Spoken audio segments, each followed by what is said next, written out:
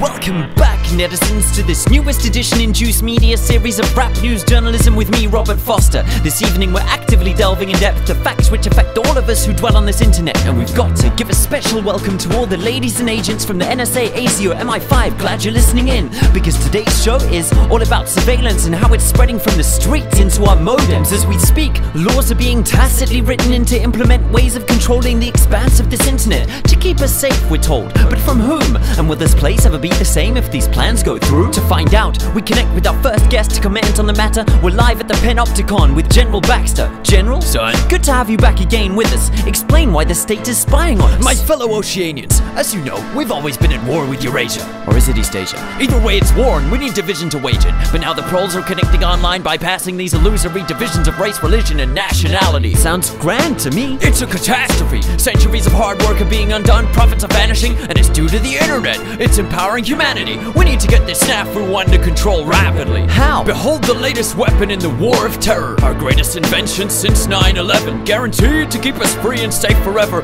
I give you the surveillance state, ladies and generals. Our secret wires log your key style. Monitor every single number on your speed dial. Rewind straight to your position with facial recognition and pinpoint you within 0.03 of a mile. We've put eyes everywhere without consulting you, keeping you safe whether or not you want us to. Soon there'll be no freedoms left for threatening.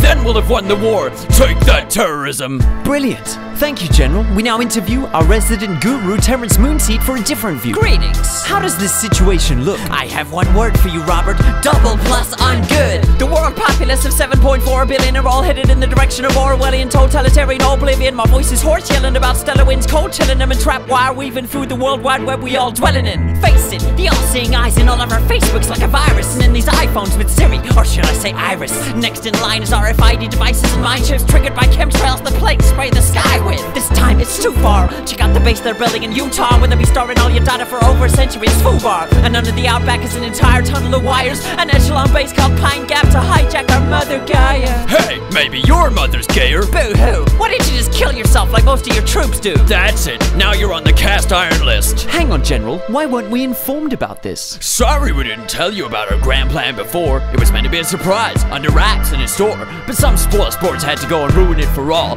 by blowing whistles in spite of the damn law. Bill, Benny, and Thomas Drake are trailblazers for leaking these tactics. Hey, civil liberty activists, this is all legal. Anything we do now actually is. How did— You can't question my authority thanks to this. And that shit's global, people. In Australia, it's now legal for the government to store all SMSs, searches, and emails. Australians, it's taking place under your nose. Unless you wake up, all your data are belong to ASIO. Come on, everyone knows you can trust the government now. If you've got nothing to hide, you've got nothing to worry about. That might be the case with things that are happening now, because most people agree with most of the laws that are being handed down. But once the Illuminati reveal their agenda for you, this surveillance will enforce laws you no longer consent to. But by then it'll be too late to protest too, and anything you've ever said typed to browse can and will be used against you. I'm confused. So what should we do then? What should we do? Nothing. This is all an illusion. It's just a ride, a delusion, the Matrix, the Maya deceiving us. Oh, you hippies really make our job so much easier. Sorry to interrupt, but we're picking up a signal from beyond the space-time continuum. Quick, switch on the juice channeling portal. Wait, is that George Orwell? Good day to you.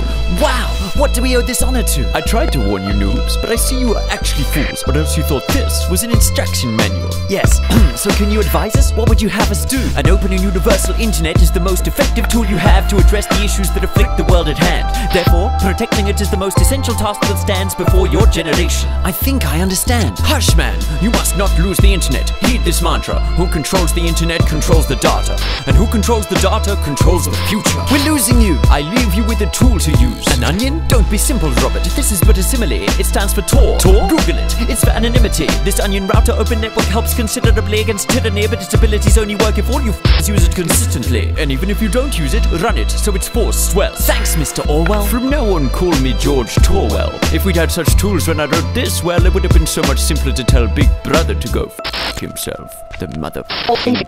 sucking piece of shit.